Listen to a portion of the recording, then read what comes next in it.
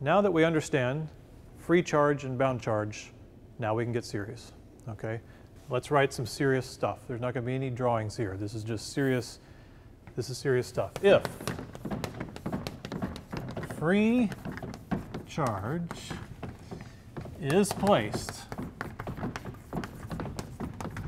near a dielectric and induces bound charge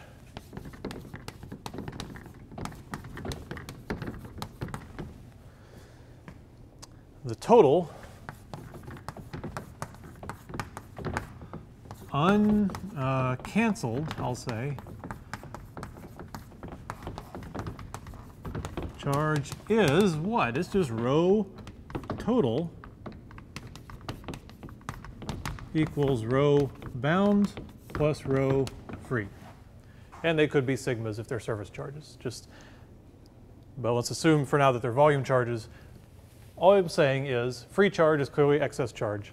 And rho bound, that's why I meant uncancelled. Right? So the dielectric is neutral, but if its charge gets shifted around, you might have some places where it shows up, either on the surface or in the bulk. That's what we've been talking about. So now we have a statement of the total charge. But now what are we doing? Why do we do this? Okay, I'll do one more. Why did we do this? We had a dielectric sphere, right? And we're going to put in a charge. I'm not even going to put it in the middle. I'm going crazy, okay? It's going to create a polarization field. You're going to get bound charge in here. You're going to get bound charge on the surface. You got your free charge here. What we really want to do is calculate the electric field. We want to calculate the electric field in the material, out of the material. It's going to respond funny. We want to figure all that out.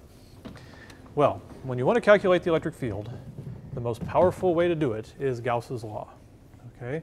So we're going to take this and stick it in Gauss's law and see what happens.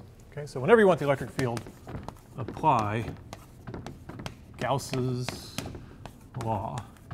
And Gauss's law does not care about external fields and internal fields and who created what and superposition of all those fields.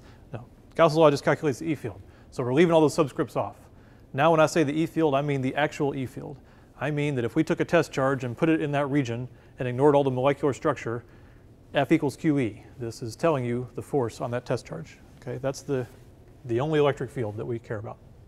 Okay, Gauss's law. The integral closed surface E dot dA equals what? It equals the charge enclosed over epsilon naught. So here is our total charge enclosed in that surface, rho bound plus rho free. And when those are written as charge densities, you just have to write them as integrals. 1 over epsilon naught, the integral over the volume of rho free dV, plus 1 over epsilon naught, the integral of rho bound dV. Right? That's really just Q enclosed over epsilon naught. Just the two flavors of Q enclosed, the bound and the free. Okay. Now let's write it again. The integral around this closed surface of E dot dA, and we're going to change one of them. Let's leave this one, 1 over epsilon naught integral of rho free dV, and then this one, remember what was rho bound? It was minus the divergence of big P. Right, so we could write this as 1 over epsilon naught, the integral of minus the divergence of the P. Right? We're trying to work on this in terms of fields. Okay? And now let's apply the divergence theorem. This is real field theory now. What was the divergence theorem? That was, I always like to say it. How was it I like to say it? The integral of a derivative over a region is related to the value at the boundaries. Right? All the theorems of calculus, that's really what they are. This is the integral of a derivative over a region is related to the value at the boundaries. So instead of this integral of this divergence, which is a derivative in a volume, we're going to turn that into a surface integral of P.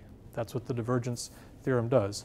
So we still got this part the same, the integral around a surface of E dot dA, and we still have this part, 1 over epsilon naught, the integral of the free charge dV. But then the negative sign is going to stay, and it's going to become minus 1 over epsilon naught, the integral of P dot dA. Right? The integral of a derivative in a region is related to the value at the boundary. Okay, we've turned it into that.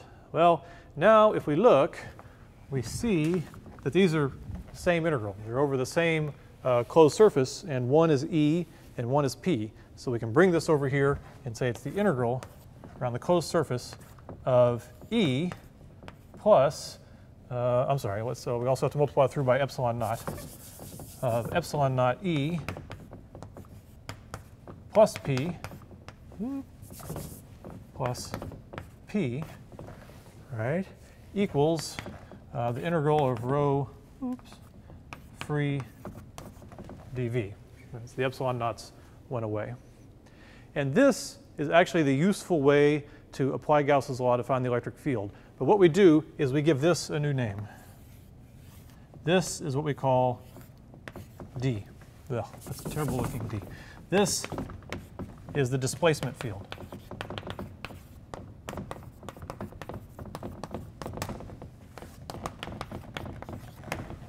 The displacement field has always bothered me. It seems so unnecessary. Why do we need to make up a third field? We already have the electric field, we already have the polarization. Can't we just call this always epsilon naught E plus P? Do we have to call it D? Is there some intuitive meaning of the displacement field? I don't think there is. It's very useful to solve problems, and I'll show you in a minute we'll solve a problem. But I think if you look at Maxwell's original paper, he just labeled the fields A, B, C, D, E, F, G, H. Right? And then he had some nomenclature that nobody uses anymore. And then Heaviside and I think Hertz or someone gave us the modern version. And I think they kept D and called it displacement, but I think of it as it displaces a lot of work you would have to do keeping up with things. That's my definition of the displacement field. So you're going to see in a minute, though, why it's useful.